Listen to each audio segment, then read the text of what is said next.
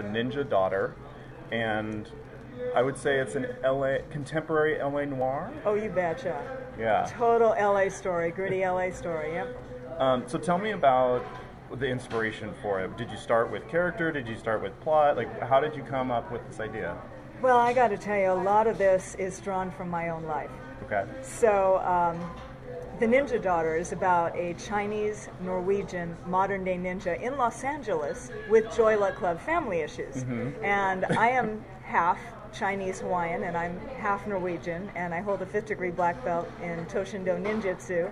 I've lived in Los Angeles for 35 years, and trust me, I've had Joy Luck Club issues. So, okay. You know, more than that, no, it's not me.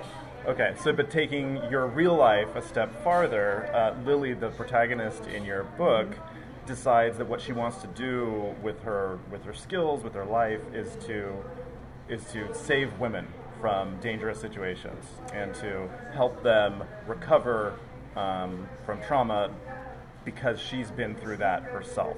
Exactly.